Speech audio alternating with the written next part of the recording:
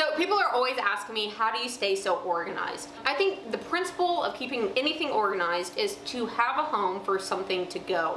If you don't have a home for something, whether it be a hammer, a box of nails, or a bench cookie to go, then it's just gonna collect either on the floor, on a surface, or be tossed into a drawer. And that's completely inefficient. So I put a lot of effort into making custom homes for things around my shop. And I've been having a few different items collect in my shop that don't have a home. So in this video, I'm going to be making dedicated holders for several different things. Even if you don't have the same things to store in your own shop, maybe you can take the idea or the concept behind the video and apply it to the things that you do need to store in your own shop. Since most of the items that I'm looking to store are pretty slim, I looked at the space that is right underneath this folding workbench. Right now it's completely wasted, and so I took a few measurements, and it looks like I might be able to do something with it. I took the two deepest things to do a test fit, and they look like they slide in and out just fine. So I ended up designing something that will slide behind this folding workbench so that I can utilize the space. So I grabbed some ripped 2x4s that I've been storing that are left over from a previous project and decided to make these into rails. I took them to my table saw and cut in a rabbet along one of the edges on both.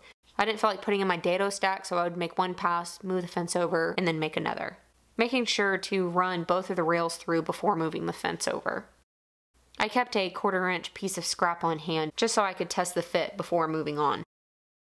I took the top rail to install it first, making sure that the rabbet was facing down and closest to the wall. I found the studs, and then I used a countersink bit first and then drove them in with screws.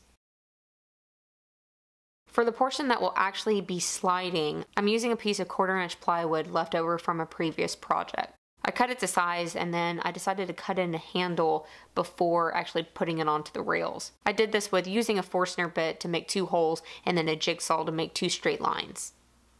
Next, I grabbed the bottom rail and placed a spacer underneath so it would not be sitting on my floor, and then I simply attached it to the studs. So far, so good. Now that I knew that the concept would work, I started looking around my shop figuring out what else I could store on this. I tried to pick items that weren't used that often and also had a low profile.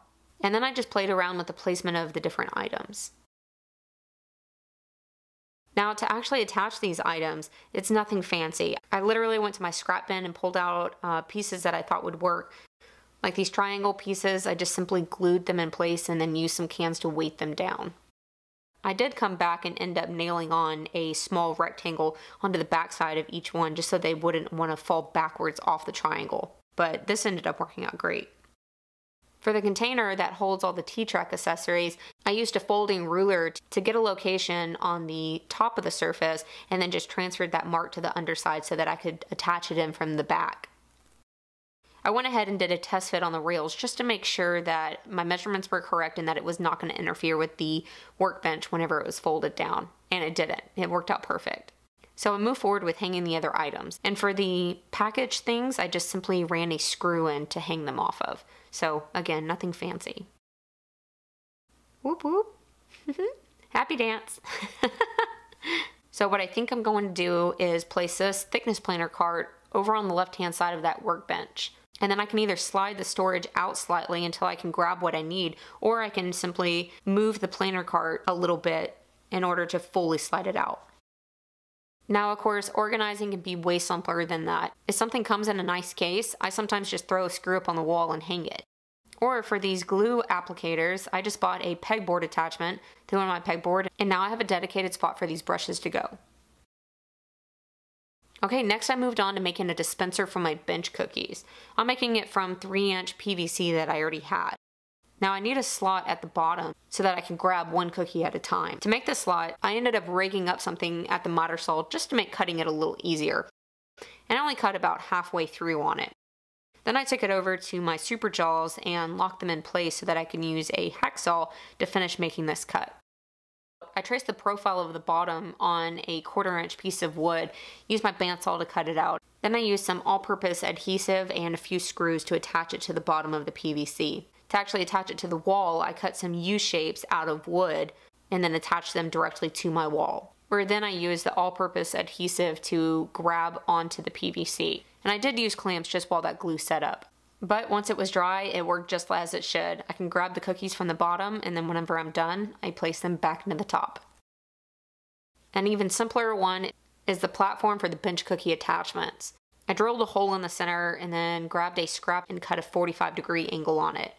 I had to play with the height some to get the attachments touching the platform, but also resting squarely on the point. And even though this is simple, it does exactly what I need it to do. So now I can grab however many bench cookies I need and attachments.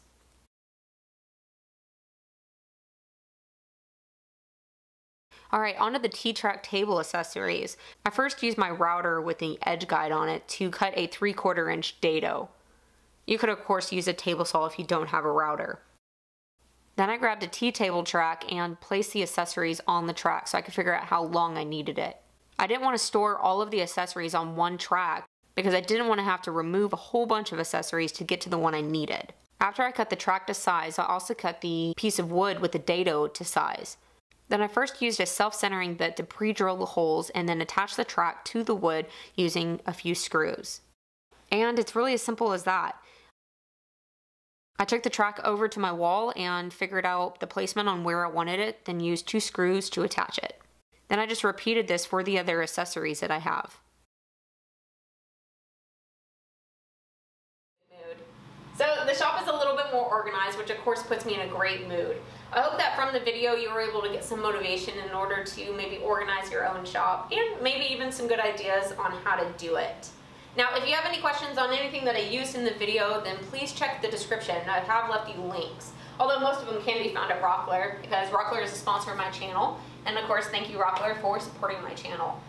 I think that's it. So leave me your comments if you have any, and I will see you next time.